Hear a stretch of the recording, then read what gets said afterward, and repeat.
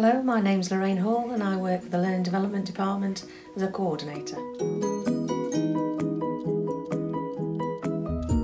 Last year we did, for Give It a Go week, we did Chat Not Tap, and the whole premise of that was that people that sat at the computers for a long period of time, we would get them up, moving, talking to people, just so that we had a bit of movement to go in during the day.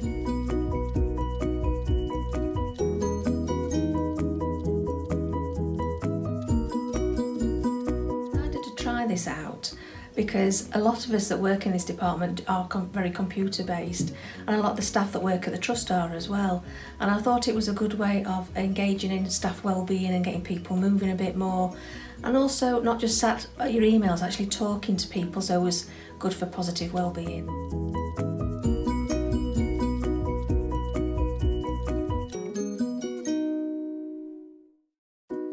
Very well. The staff at Rivermead were really engaged in it. We got up and talked, did a lot of talking and chatting. Not as many emails were coming through, and we still do it today. Instead of picking up the phone or emailing, people will walk around the building and talk to each other. So I'm really proud that we carried on doing it.